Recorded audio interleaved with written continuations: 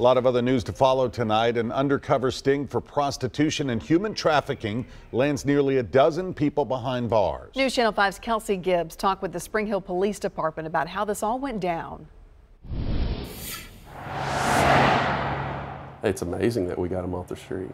They're going to go where it's at, and we set it up and they came to us. Nearly a dozen men arrested for trying to buy sex, many attempting to solicit those who are underage. But little did these men know the person on the other end of the advertisements were police officers. We are looking out for everybody.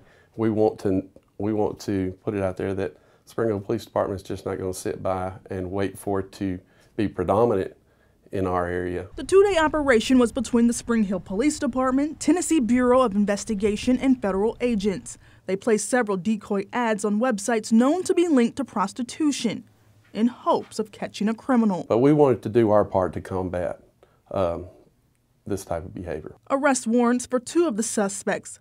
Ahmedi Mentor and Adam Weber says they paid the undercover officers posing as minors $120 and $140 to engage in sexual activities, both acknowledging they wanted to sleep with someone underage. A lot of them are not first-time offenders, and they are still brazen enough to go about and commit these type of acts.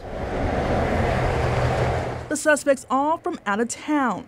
The farthest driving from Tompkinsville, Kentucky, only to spend the night in jail. Lieutenant Justin Whitwell says if they're smart, they won't come back. But we know there's 11 more out there doing the same thing. In Spring Hill, Kelsey Gibbs. We want to catch those 11 also. News Channel 5. Thank you, Kelsey.